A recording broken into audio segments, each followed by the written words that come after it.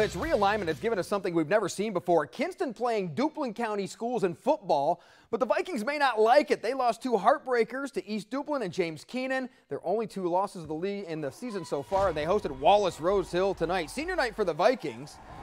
And it would be a senior for Wallace Rose Hill who had himself a night. We're talking about Kanye Roberts. Roberts would have 7 rushing touchdowns in the game. This guy is in the top 50 all-time in the state in rushing and still doesn't have a D1 offer on the table. Kinston trying to come back as Holloway gets it down, and then it would set up a touchdown by Corian Baker, but then it would be a night for Kanye Roberts. Again, once this play scores, Roberts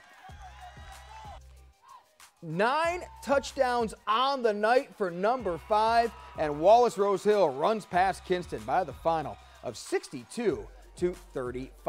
East Duplin trying to set up that big showdown with Wallace Rose Hill next week. The Panthers tried to stay tied. They hosted South Lenoir looking for their 29th straight win against the Blue Devils dating back to 1985, and they would get it thanks to Avery Gaby and company. Gaby a couple of touchdowns, and East Duplin no problems. They would get the 56-0 win over South Lenoir. One other East Central Conference game, North Lenoir traveled to Warsaw to take on James Keenan.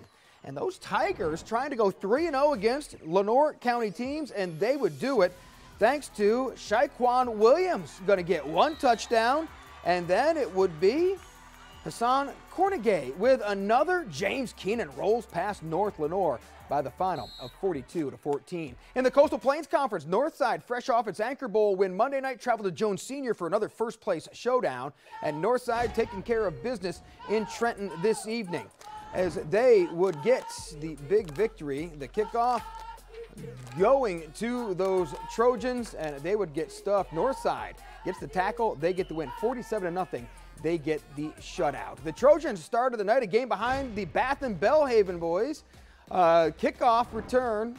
What are we talking about here? Actually, this is East Carteret getting the win over Pamlico. East Carteret with the TD pass, and they get the victory 21-6. Thanks to Daniel Griffey for getting these highlights of Darren Pinner to Cody Shepard, and then Sean Gagnon for the touchdown as East wins at 21-6. Southside, no problem. They rebound and beat Lejeune 56-0.